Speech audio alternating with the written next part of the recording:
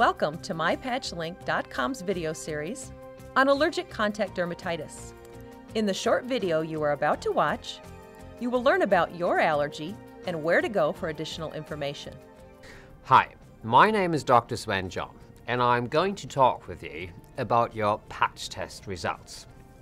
Your results indicate that you have a contact allergy to cobalt chloride, otherwise known as cobalt. If you haven't already, I suggest watching the video titled Allergic Contact Dermatitis.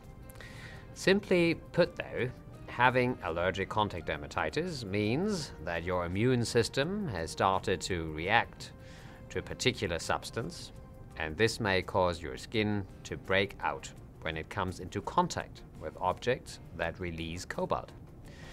Typical symptoms of the reaction may include severe itching, redness, swelling, flaking, and peeling. Some patients may experience fluid-filled blisters. What is this substance? Cobalt is a silvery metal with many properties similar to those of iron and nickel.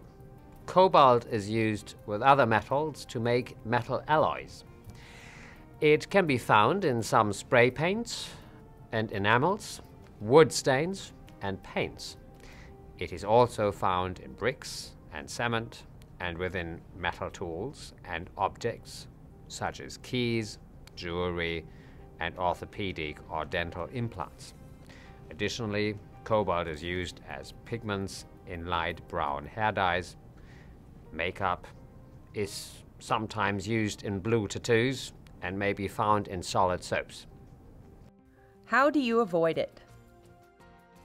To avoid cobalt, use products that do not list cobalt or its related chemicals on the label or material safety data sheet.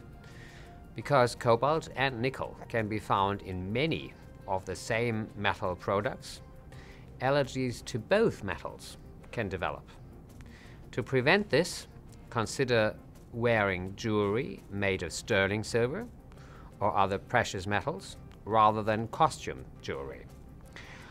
Coat or cover the handles of frequently handled metal objects likely to contain cobalt. Metallic items that are difficult to avoid, such as keys, may be coated with several layers of clear nail polish or polyurethane lacquer. Larger objects can be covered with plastic, which is helpful for hairdressers and textile workers who use metal tools throughout the day.